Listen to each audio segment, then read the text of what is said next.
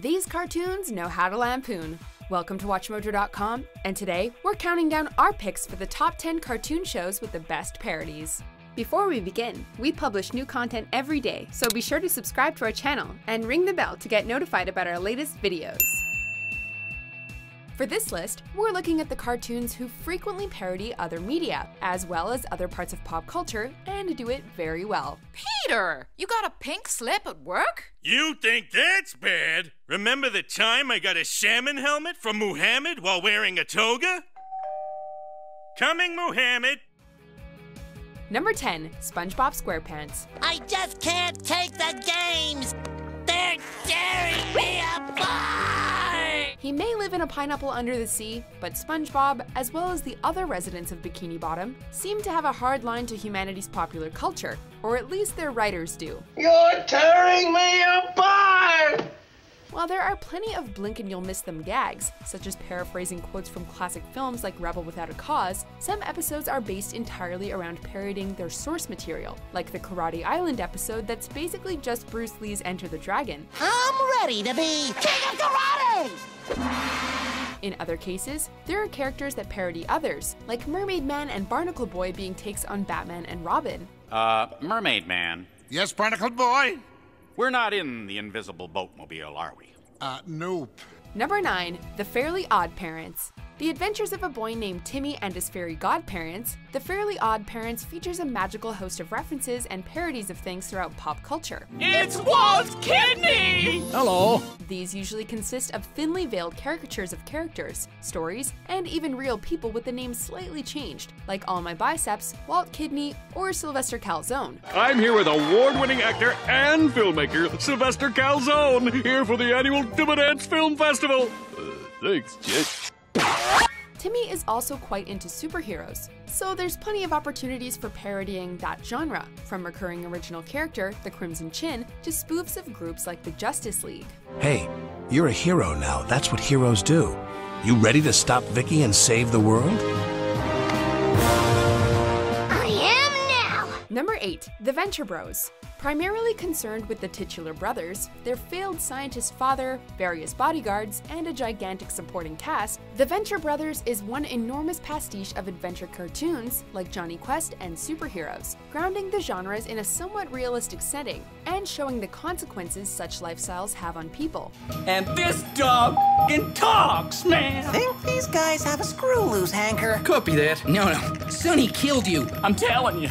Like they're ghosts! Besides the broad strokes, there are more specific parodies too, like a dark take on Scooby-Doo, or a supremely creepy amalgam of Batman and Superman, voiced by Kevin Conroy, the voice of Batman himself. I wish I could barbecue, but it's just not a good time. The Venture Brothers lovingly mocks many bits of pop culture, but it also creates its own mythos out of them to form a unique kind of parody. Oh, hey, you think maybe you could, put in a good word with Batman for me? Get out of my sanctum solarium! Number 7. ReBoot. The inhabitants of Mainframe may appear stiff and awkward by modern standards, but there's nothing lacking about their ability to parody other works. Alright, Megatron! Let's get busy! Given that it was the first fully computer-animated cartoon series, and its setting inside a computer, it only seems fitting that ReBoot references several computer games, such as Doom. I mean, what kind of sick creature gets enjoyment out of playing this sort of game? However, the innovative show also drew on a multiple of other pop culture figures and shows in its parodies, which often took the form of games that featured heavily in the plots, such as those parodying Power Rangers or Mad Max. Okay, let's do it. Black Beetle Turbo Pincer Force. Number 6. Animaniacs. This animated variety show had some of the cleverest and most subversive writing on TV in the 1990s, and that includes its parodies. Forget about it. That bird's a nobody. Yeah, and we were somebody. The show's writers managed to get away with parodying surprisingly adult material that went way over kids' heads, like Apocalypse Now or Monty Python's The Meaning of Life. Constellations, planets, moons, and stars, and still the universe extends to a place that never ends, which is maybe just inside a little jar. While one-off parodies were common, Animaniacs also built recurring segments around parody characters, such as the Goodfeathers Trio, who were based on the three leads from Goodfellas, or the diabolical brain of Pinky and the Brain, whose appearance and mannerisms are essentially just those of actor Orson Welles. Who is, 5 seconds. Who is, 2 seconds. Who is, Pinky? Number 5. Robot Chicken. Parody is the bread and butter of the stop-motion sketch comedy show. Welcome to the Walking Dead Museum! Once, our entire species faced extinction in an event known as the Walkpocalypse. Robot Chicken features at least a dozen parodies in a single episode, as most of their sketches focus on lampooning some facet of pop culture, with common targets being superheroes, cartoons, and anything from the 1980s. I said, your mama's so fat, Jabba the Hutt said, damn! Though the parodies are generally rapid fire and focus on a number of sources, a few episodes have been devoted to spoofing a single subject, such as multiple specials devoted to Star Wars, or one based on The Walking Dead. Hey Negan, show us how you do that thing. What thing? That dip, the one you do right after you swing. Number 4. Rick and Morty. A dark and twisted show following the titular alcoholic scientist and his grandson, as well as the rest of their family. Rick and Morty delves into some weird sci-fi territory, and it often does so through the aid of parody. I don't know why, but the entire security system has shut down, and I'm afraid the exhibits are unlocked. Exhibits? Although some parodies are straightforward, and often straight up savage. God damn! Thanks, Noob Noob. This guy gets it. Many of them are used in plots of the episodes, often combining several parodies to create their own spin on familiar stories, such as Jurassic Park meets Fantastic Voyage, or Inception crossed with A Nightmare on Elm Street. Jeez, I don't know, Morty. What do you want from me? Welcome to your nightmare, bitch! Number 3. The Simpsons.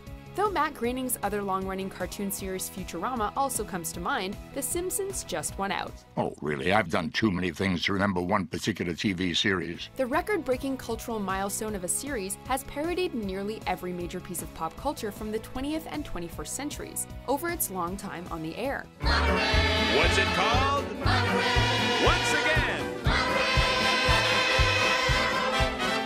Of particular note are the annual Treehouse of Horror anthology episodes, which are almost exclusively devoted to parodies of some kind of horror or sci-fi story or concept. Here's Johnny! Don't! David Letterman! Hi, David. I'm Grandpa. While it can be argued that not all Simpsons parodies are all-out classics, when it's good, it's really good.